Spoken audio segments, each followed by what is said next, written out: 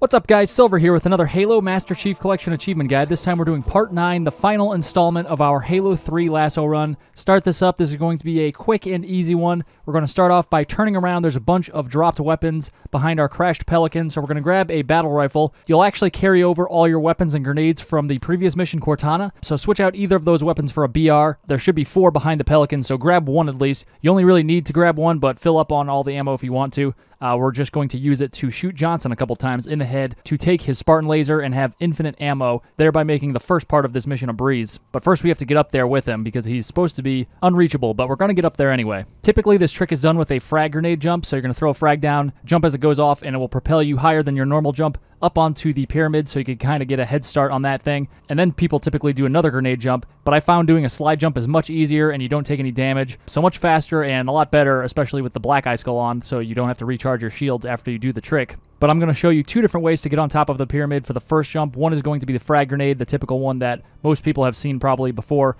and the next one will be a fuel rod jump, which is actually a lot better. So here we go for the first strategy, the frag jump. We're going to go and kill this hammer-wielding brute flood form. Right off the bat, we're going to steal his hammer. We don't need the hammer, but I just like to have it so I can smack things to get my shield back more easily. We're going to go over to the left side of the pyramid over here, and we're basically just trying to run around all of these flood and ignore them. Hopefully they'll ignore us. If they do start shooting at you, you'll probably want to go grab some shield, so you're going to have to fight them to get your shield all the way up so you can do this frag jump over here in the snow. But throw a frag down right about here, jump as it goes off, it will propel you up onto the pyramid, and you could walk up this little incline up to the first level of the pyramid here. Wait for some flood forms to jump at you so you could smack them to get your shield back up. Jump on the railing, turn towards the middle of the pyramid, and we're going to run, jump, and land as far down on this incline as we can at a diagonal towards the spine of the pyramid. And right as you land, you want to hit jump to carry that momentum forward. You get a boost, and you want to crouch as you bounce back up in order to land on the spine. Now I'm going to cut to a different run to show you how to get up on the pyramid with a fuel rod instead of a frag, and I'll also show that slide jump again. So here we are back at the beginning of this first encounter where the hammer guy comes down. We're just going to run right past him, and you can see in the distance, in the middle of this snowy field, there's actually a fuel rod gun sitting up on this little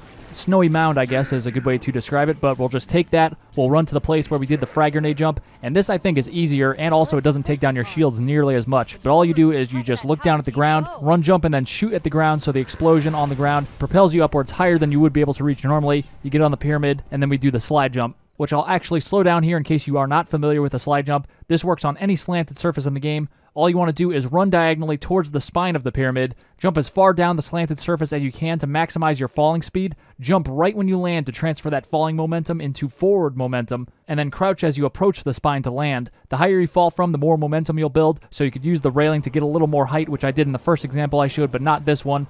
You could also get even more momentum by crouching and then uncrouching right before you jump off the slanted surface, but that's a little more advanced, not necessary for this trick in particular. You could also simply grenade jump, hammer jump, or fuel rod jump to the top of this spine as well. But the slide jump is super easy, super quick. You don't need any equipment. Also, you may not actually have frag grenades when you start this mission because whatever you have for grenades after the Cortana mission, that's what you carry over. So if you have no frags at the end of that mission, you won't have any to start here. So the fuel rod jump may be your only option for the first jump, but the good news is that's a much better jump. I think it's easier, and you also don't lose nearly as much shield. But once you're on the spine, follow the path I took to get to Johnson over here with the Spartan laser. You want to shoot him in the head with the battle rifle, which will kill him momentarily, and you want to make sure his laser falls off the map. If it doesn't fall off like it did here, you want to juggle it so it does fall off. So you want to throw it off the map real quick. If it doesn't fall off on its own, he'll respawn with a different laser. You want to kill him and pick that one up immediately. You can see I kind of stood right over him as he died, so that laser didn't have a chance to fall off the cliff. So I just grabbed it right as I shot him. And the second laser is the one that has infinite ammo. If you grab that first laser that we let fall off the cliff, that actually does not have infinite ammo, so that'll run out after a few shots. But this one, we could keep firing all day. We could just stay all the way back here from the safety of this cliff. They could still shoot at you, especially those ranged forms, those spiky ones that kind of set up and just kind of act like a flood turret.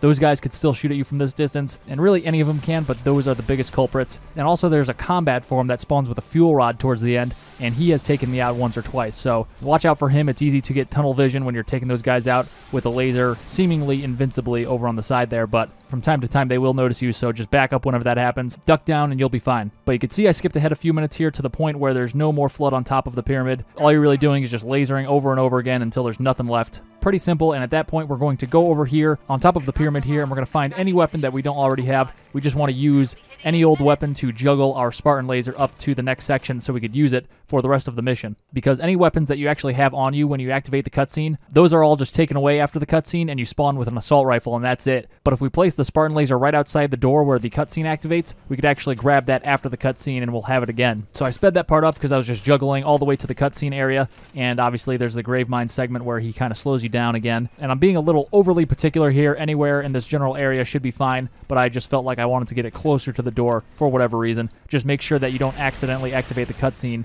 with the Spartan laser in your hands, because then it will despawn, obviously, and you'll just be left with that assault rifle. So throw the Spartan laser down, activate the cutscene by going to the door.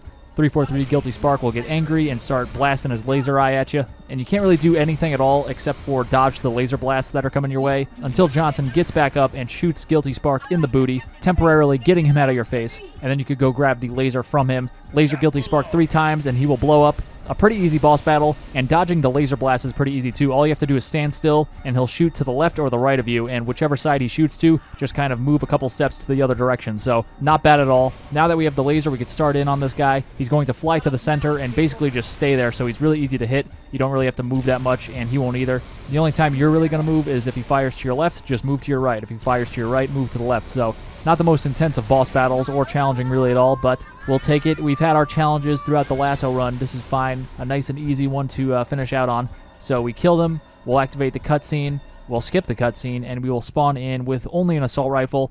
And I started looking around down at the ground so I could pick up the Spartan laser, and I started freaking out thinking it despawned. I actually happened to spawn right on top of it, so I automatically picked it up, because since I only have one weapon, the assault rifle, it automatically picks up whatever weapon I happen to touch first. So I have a Spartan laser and an assault rifle now. We're going to start in on these infection forms and 3 elite combat forms around the corner here. And by start in on them, I mean just let the Arbiter do most of the work. You could just kind of hang back and let the Arbiter take all the hits and do most of the damage. You could sit back with your laser and offer assistance from afar, but we don't want to take any extra damage that we don't need to. Even though you start off the Guilty Spark fight with no shield, and it stays down because of the Black Eye Skull throughout that whole fight, when you spawn in again after that fight, after the cutscene, you actually spawn in with a full shield, so you don't have to worry about going and smacking one of the elite combat forms. Just hang back, preserve that fresh new shield, and once those 3 guys are dead, we'll move forward. I like to grab one of their plasma rifles, so I have a plasma rifle and the laser now, and I like to move up to this door, but then kind of stop a little bit and then move backwards, because those sentinels are actually pretty quick to kill you. So you can see they kind of turn to look at me. I'll let the Arbiter distract them, and then I'll move forward. And another thing you want to take note of is if you deployed any of those auto turrets. You probably didn't, because you were on top of the ledge with the infinite laser the whole time during that big battle on the pyramid. But if you just happen to just randomly pick one up and then throw it down, those actually turn against you, so you want to make sure you destroy those, ideally before they turn against you. So before we went in and fought Guilty Spark, we should have killed him. But if you did happen to deploy 1 or 2 of them, just destroy them now from afar with the laser. And you can see I sped this part up as well. This is pretty much the opposite of what we were doing when we were last near the top of the pyramid. Instead of shooting from the ledge to the top of the pyramid, now we're shooting from the top of the pyramid to the enemies on the ledge. So clear out the whole ledge of all the enemies before moving up on top. Now that the area is clear, we'll climb up here and follow the Arbiter. He's already kind of fed up with us. He's wondering why we're waiting around on the pyramid. He's ready to go. He's ready to ride in that Warthog. But we have a few more enemies to kill before we get to the Warthog. We have some Sentinels that are fighting Flood in here, so just kind of hang back, let them kind of duke it out. The Arbiter will jump into the mix as well and distract everybody. You could just kind of hang back and take these guys by surprise, because again, we want to preserve our shield. There's not really a great place to get your shield back once we start the Warthog run, so ideally we want to get into that Warthog with a full shield. So just be cautious in this segment. There's no real reason to rush it. We're almost at the end, and then we get that fun Warthog run. This is basically the last room where you could get your shield back by smacking one of these combat forms, so just keep that in mind, because the next room is going to have carrier forms, and then there's just a bunch of infection forms before we get to the hog, so plan accordingly. But you can see I'm kind of in this hallway still, not quite in the room, and I could see over this half wall type thing that goes along the side of the hallway here, and you could shoot right over it, and they don't really shoot up above it, so they kind of shoot directly into it and don't really get a good shot at you. So you can see they were shooting that half wall, and I was shooting over it, so that's a good spot to be. We are going to have to reposition ourselves so we can kill the guys at the end of this area. And you can see right here I'm using the geometry on the left side, kind of that slanted wall that comes down to meet that vertical piece down towards the bottom. You could peek around the corner and see half of their body, and you could shoot that. Meanwhile, they can't return fire because they carry their guns in their right hands, which are currently obscured by the geometry. So when you were shooting them in their left side, they couldn't return fire because they were carrying their guns in their right hands, which was blocked by the geometry. But we moved on to the carrier forms. You can see we lined all of them up and took them out with one shot for the kill-tacular, so we just need to mop up all of these infection forms. You could run past them if you want, but I like to just make it extra safe and mop most of them up at least. You can see there's some stragglers that are making life difficult, so we'll just run past these guys. They're fairly easy to dodge if there's only a few of them, but if there's a giant pack of them, that's when they get dangerous. And speaking of a giant pack of infection forms, there's about to be a giant pack of infection forms up ahead here. The last enemies we really need to worry about, standing between us and the Warthog. I like to just try to laser them, which is tough because you're kind of at the decline here. There's a ramp all the way leading up to them, so you got to jump and time it perfectly, which I did not do, so I'm just going to mop them up with the plasma rifle, and then we'll head to the Warthog. And now all that stands between us and finishing this game on LASO is I guess a long series of enemies with a collapsing infrastructure, a collapsing world really around us. So we'll do our best, I guess. I thought it was a really nice touch that when you get in the Warthog here, the Arbiter just kind of deactivates his camouflage and then reveals himself and acts like he was in the Warthog the whole time, even though he was really far away from us and just literally warped to our position. But I thought that was a cool way to handle him spawning and warping to you, which happened throughout this whole game, but I thought it was super noticeable and awesome in this Warthog run when I first played through it. But anyway, back to the run. You can see this is how I handle the first part. I just wait for the explosion on the left and then cut in because there's an explosion on the right side, so I kind of just thread the needle there, and then I move up to this first hub type area, and then we go around to the right.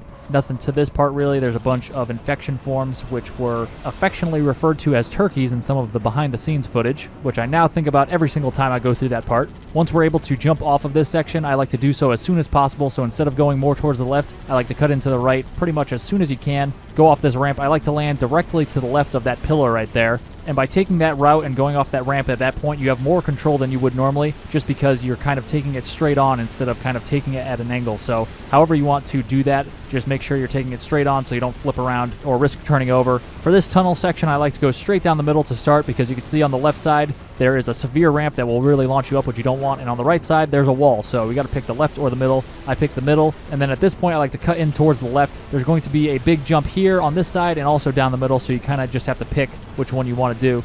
Normally this jump is fine, but I actually end up flipping end over end here, so I'm going to have to bail out or get kicked out, really. It's not my choice. And then I have to flip it over, but that's okay. We're in a safe spot. You want to make sure if you do fall out like this that you get in as soon as possible because eventually, given enough time, the whole structure underneath you will fall away and you will die. So you'll have to start back at your last checkpoint. And for this section, you want to avoid all those carrier forms. You can splatter whoever you want as long as they're not a carrier form because those guys explode and they'll just flip you over and send you flying who knows where. So just avoid those guys and we'll be able to move on to this next section. Take this jump straight on. You don't want to go at an angle because, again, you will be more likely to flip around and not be able to control your landing. I ended up flipping around anyway, but that's because the Sentinels decided to start shooting me when I was in the air, and they actually carry a lot of momentum. For some reason, those Sentinel beams and most shots, really, in Halo 3 actually carry a lot of momentum behind them, so they will flip you over if you're airborne. So you want to minimize the amount of time you're airborne. You want to try to minimize jumps when you're around these Sentinels, because if you're in the air, they will just flip you over if they start shooting you. But we're going to go over this jump right here, and then we're going to turn to the right. And some jumps you just have to go over, so you got to risk it, but you want to try to minimize them as much as possible.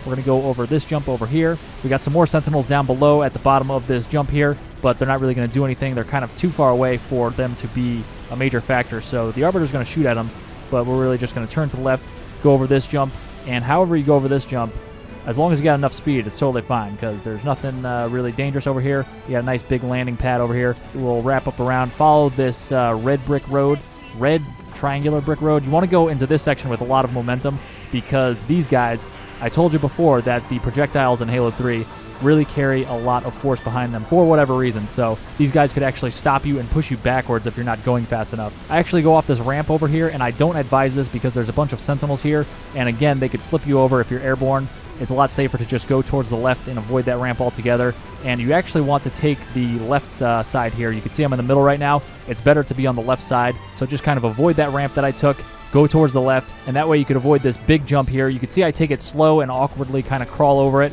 That's a little tough if you're not used to doing that, but you could obviously just avoid that by staying on the left side to start, and then you could cut into the middle. You do want to be in the middle after that big ramp that would have launched me high into the air that I took slowly. At that point, you want to cut in to the right and go down the middle right here. And it's smooth sailing here for a little bit. We have a big wide road we could drive on here, and we got a bunch of big jumps here no matter which way you take it. So we're going to go down the middle, and you can see there's a big giant piece of whatever that just fell down and collapsed some of the floor to the far left here. We're going to cut into the right though. We're not worried about that. You can see there's a bunch of sentinels, so try to minimize your jumps like I mentioned. I do a little bit of needle threading right here. There's the hole on the left and a hole that is created on the right side, so just kind of cut in the middle there. And then I like to go along the left side of this pillar again. If there's a pillar, apparently I want to go on the left side of it. You could go on the right side, but I think the left is a little better. At this point, we want to slow down. We have this ramp right here we're going to go over, and we don't want to launch ourselves too far. So you can see I slowed down a little bit there. There's two big gaps on the left side. We want to wrap up around those two gaps, and then we take the high road. There's two roads you can go down. There's this higher area, and there's a lower area. The lower area is more risky, and it actually takes longer. This higher area is a better route speed-wise, and also is just safer and easier. So we're going to go up here and then turn to the left as we get to the top of this hill and then start going down. Basically, the whole middle area is going to blow up and not be there in a second. So we want to go towards the left, not all the way to the left because you can see there's some explosions over there as well, but mostly towards the left side. So we avoid that huge gap in the middle. We're going to keep moving forward. Turn to the left, and there she is, forward unto dawn. Just go off that big ramp, launch yourself into the bottom of the ship where the hangar is, activate the cutscene, and you will have completed Halo 3 LASO. But don't celebrate yet. You got to watch some cutscenes. You got to get through epilogue, and I'm not going to put out a guide for that, so you're going to have to do that one on your own. But that's it for this one, guys. Halo 3 LASO in the books, the revised guides, and in keeping with the pattern I've set whenever ODST and Halo 4 come to PC on the MCC, I will be releasing new guides for those as well, because the old ones just ain't cutting it. Maybe they cut it, but we could cut it better. Thanks for watching. I'll see you soon for some more Halo videos, and enjoy those cutscenes. You've earned them. Thanks for watching, guys. If you found that video helpful, be sure to click on the scorpion icon to subscribe and hit that bell for notifications. You could also check out some related guides by clicking on the videos on screen, and you can find links in the description for other social media links of mine. Stay tuned for more Halo guides, and I'll see you in the next one.